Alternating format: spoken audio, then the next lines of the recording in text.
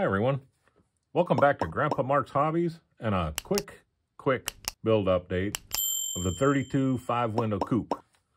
This is where I left you the last time with just the body done and painted and everything, and I showed you the, let me move it, I showed you the doors. Well, I volatile penned the doors and did a quick panel line with some Gundam gray panel liner. Let me show you what that. The Gundam marker, super duper fine tip on it. Just laid it in and followed the lines. That way it doesn't spread all over the place, because I painted that, but it's not a gloss coat, let's say. And I knew if I would have hit that with the Tamiya panel liner, it would have just spread out everywhere. And that's why I used the Multile pen. Well, I did on that, on the door, the latches and the window crank, but then the Gundam marker does a really good job of just giving you a subtle panel line. I like it. Next thing I did was decided that I'm going to try freehanding the gauges. I know it gave you gauges, but I tried to freehand them, and for the first time, I got gauges that look like gauges freehand. So I am going to use that dash. I was going to use the more modern dash, but then I made the gauges right. So I'm going to use this dash. And then I did the that dark gray on the rims. They still need a little touching up work. You can see a little shining through. But I did the rims with dark gray centers. I thought those looked really cool. And then I did the backs, the dark gray also. Didn't do these. I am going to do these just in case they do shine through a little bit, but I will leave room for glue to take on them. But I think those look pretty darn good. Next up, I got my brake pedals done. I did flat aluminum, and then I did semi-gloss on those. I wish that detail was able to be seen by that camera, but it's just not. Those are cool. They have the rings in there. Now, I did them semi-gloss, but I am going to hit them with a black pastel.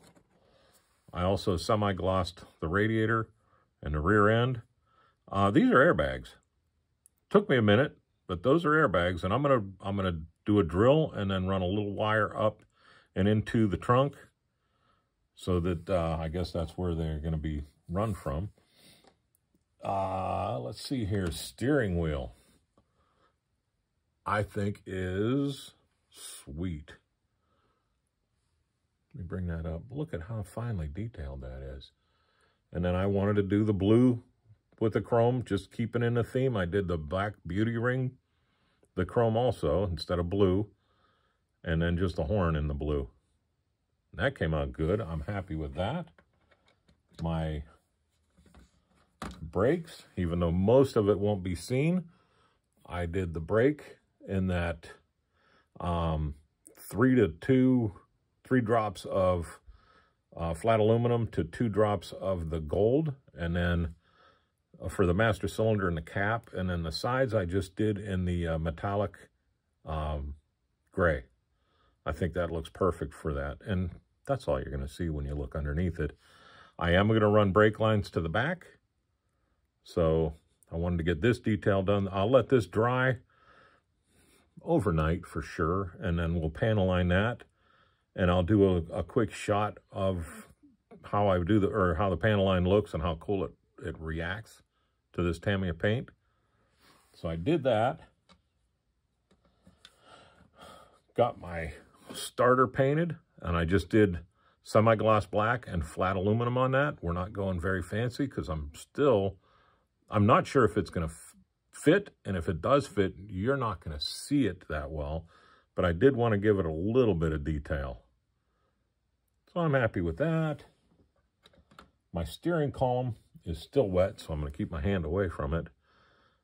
I wanted the blue shifter, or the blue turn signal lever, and then I will hit that white part with Multile chrome, the Multile chrome pen. to bring that out. My drive shaft is done. My exhaust pipes are done. That will be red for the cherry bombs, but those are done. Springs are done and all that stuff. Ready to go. And then, just to see how far I could go with the multi pen, and I'm going to end with this, I chromed the rear end cover. Check that out. It looks like it was dipped, for cripe's sakes. I mean, that came out way better than I expected. So that's going to sit there for until I absolutely have to touch it with my fingers. And then I am going to put gloves on for this one. Minimal touch it. I don't want to mess that up. It should dry hard, but I can't believe how nice that multi pen did. My steering linkage, this will get flat aluminum. And I want to thank everybody who subscribed. The comments and the help I'm getting with comments. Criticism I will take, because that's how you learn. So I don't ever not like criticism. So thank you. And for everybody that stayed, I want to show you one more thing, and then I'll let you go. But I think you'll like this. I took these mini LEDs and I spun them. I spun the either anode or cathode, whatever, the silver wire over the copper wire.